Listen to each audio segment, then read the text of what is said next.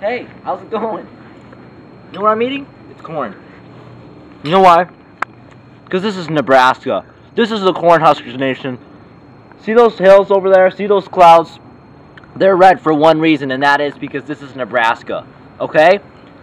See that? That's Bo Pelini. That's the head coach of Nebraska. You remember that, okay? Alright. What's happening next Saturday? Nebraska versus Washington at Seattle. Too bad it isn't here at Memorial Stadium or we're going to kick their butts. But on Saturday, I think that the same thing's going to happen. You know why? Because the defense is going to make one correction that you've seen occur. You saw a mistake, actually. You saw a mistake in the past two games with Western Kentucky, with Idaho. And that is the defense relaxes in the second half.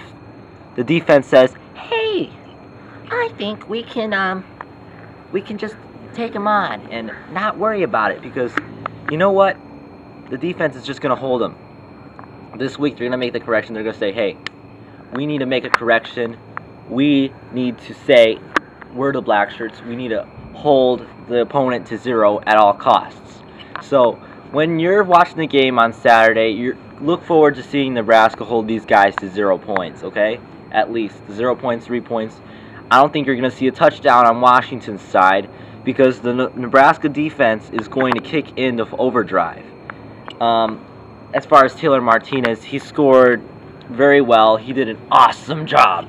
You know, he's a really good freshman. Don't be nervous that he threw an interception, because he's a freshman. He's a freshman, and he's a freshman.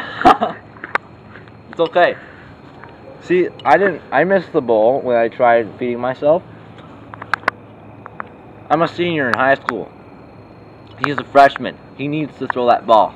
And he did a great job. So, you know what? This Saturday, Nebraska will beat Washington. Go Big Red! Go Big Red! Go Big Red!